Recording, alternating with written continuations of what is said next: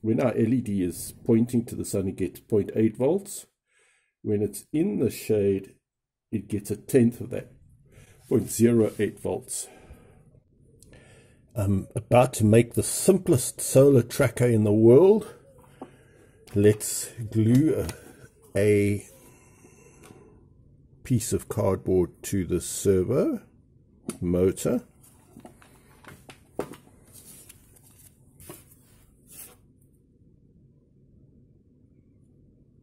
That's more or less centered.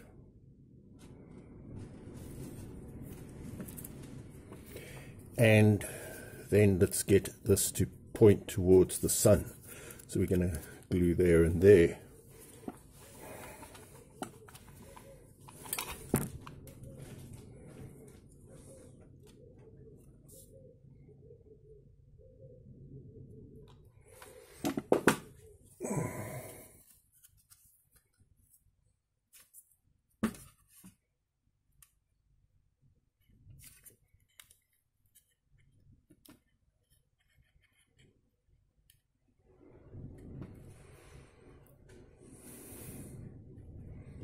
So now we're all ready to get this to point towards the sun.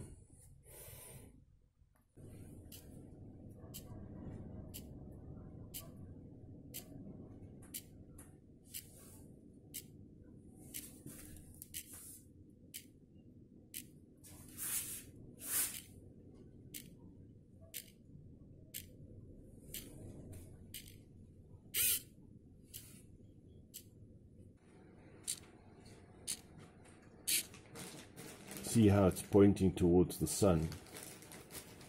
Now it's going to start all over again. It's going to rotate completely clockwise, and now it's going to keep on rotating anti-clockwise in the direction the sun's going to travel. And when the LED goes into the shade, it now rotates quickly backwards and points to the direction the sun's coming from. So it's finding the sun and it's pointing to the sun. So now we start again. See, the LED on the left is going into the shade. When it gets sufficiently into the shade, it goes and points back to where the sun is coming from. Now the cycle is started again, and it is slowly rotating anti-clockwise. Watch the voltage, it's dropping, and then it knew when it dropped that the LED had gone into the shade. Then it rotates back, points at the sun, and waits 10 seconds. Now the cycle is starting again. The biblical book of James, chapter 1, verse 5 says, "If any man lacks wisdom, let him ask of God, that gives to all men liberally, and upbraids not, and it shall be given him." So often, when one lacks the answer to a problem, one can just go to God and ask. And if you believe you'll receive an answer, you'll get one. As in the solar tracker, I was looking for a very simple solar tracker, and this idea came to mind. But I also want to give a big shout out to my friends at Maker Pro, formerly Electronics Point Forum. You know, you can go and ask those good folks anything and they will help you. So I was having a problem with the LED readings, and I went to them and I asked them, and they suggested a whole lot of things, and the net result was that I changed the LED to a much bigger, more powerful LED, and then I was getting consistent readings, whereas before with a small, cheap little green or yellow LED, it wasn't giving a very consistent reading. So, and these good folks give up their time. These are professionals. These are, their time is valuable.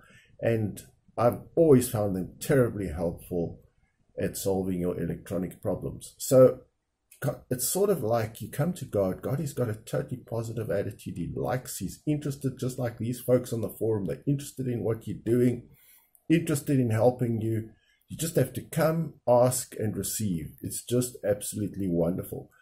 So, yeah, I hope you enjoyed this, what I consider the world's simplest, cheapest, one LED, that's one component solar tracker. Of course, you've got to have a servo motor and you've got to have a Pi Pico.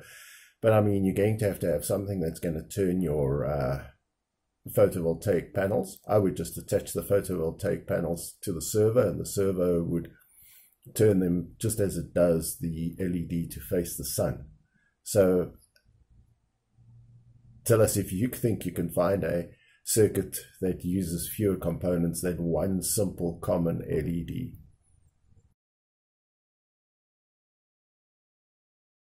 So here is the final program. I'm not going to go through it. If you're interested, you can go through it. Here is the loop at the end. So it's a continuous loop, and this runs the servo from in an anti-clockwise direction for X in range min to max step 50,000. Changes the pulse width modulation duty cycle. After each small change, it waits a second, so that's why you see the servo go through those steps. Then it reads the voltage coming from the LED. It prints the voltage. Then it says if the voltage drops below 35,000, then go backwards, go clockwise, move the servo clockwise about 4 seconds worth of to get it back to pointing towards the sun, then wait 10 seconds.